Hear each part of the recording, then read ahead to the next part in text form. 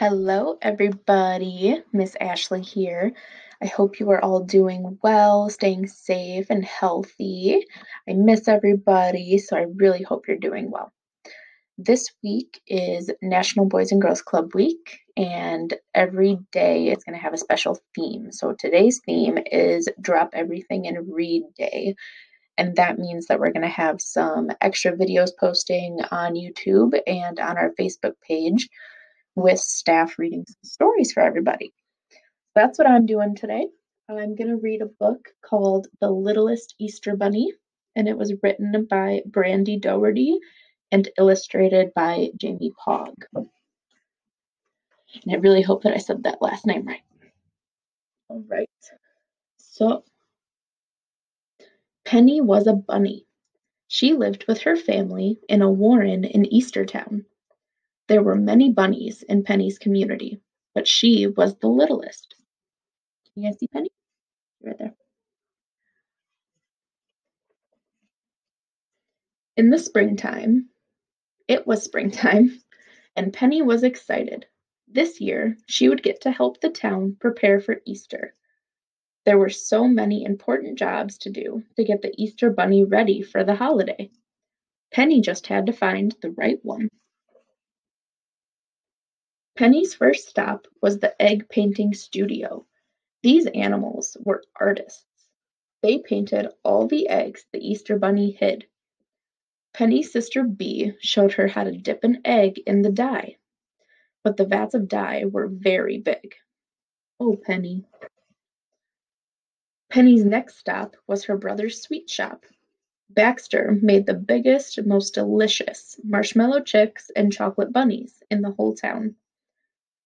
Baxter showed Penny how to pour the melty chocolate into the molds. Penny? Baxter asked, looking around. Maybe you'll be better helping Mumsy, Baxter suggested. What do you guys like better, marshmallow chicks or chocolate bunnies? I think I like chocolate bunnies more. Penny hopped to her mother's basket weaving workshop. The Easter bunny needs a lot of baskets for his deliveries. Weaving was more complicated than it looked. Penny got dizzy and spun in a circle, then crash. Oh dear, said Penny's mother. Why don't you go see Popsy? Penny's father supervised the crew who filled the Easter baskets with treats. Add the grass, then the chocolate bunnies, then the eggs with special prizes inside, Popsy instructed. The other animals worked so fast, Penny's tiny paws couldn't keep up. Popsy peered into Penny's almost empty basket. Maybe next year, sweet girl, he said gently. Oh, poor Penny. Penny hopped outside, but it wasn't a happy, snappy springtime hop. It was a sad, pouty, cloudy day hop. There had to be one special Easter job she could do, even if she was little. Just then, Penny heard a noise coming from an azalea bush. She peeked inside to find Peck the chick. And he was little, just like Penny.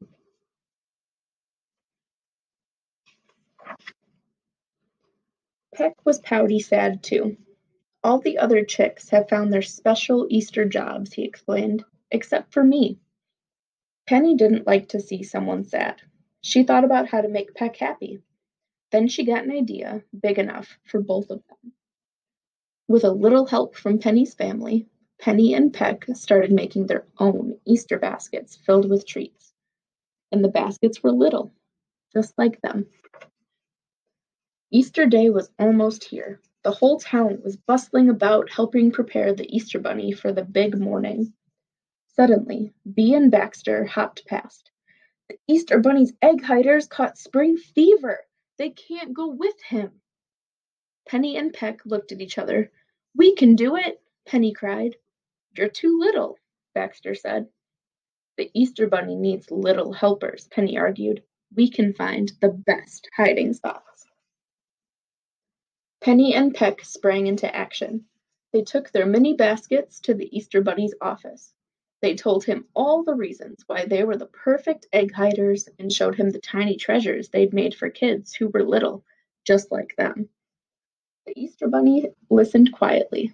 Finally, he cleared his throat and said, I think you might be right.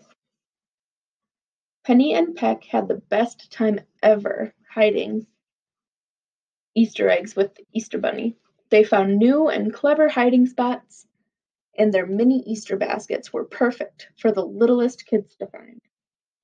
They returned to Eastertown with big smiles and even bigger stories to tell. Their families were so proud. It turned out that Penny and Peck were not too little to have important jobs on Easter, and more than that, they were not too little to make a friend, because sometimes the most special things are also the littlest. All right, guys. So that is it for my story. I hope everybody enjoyed that.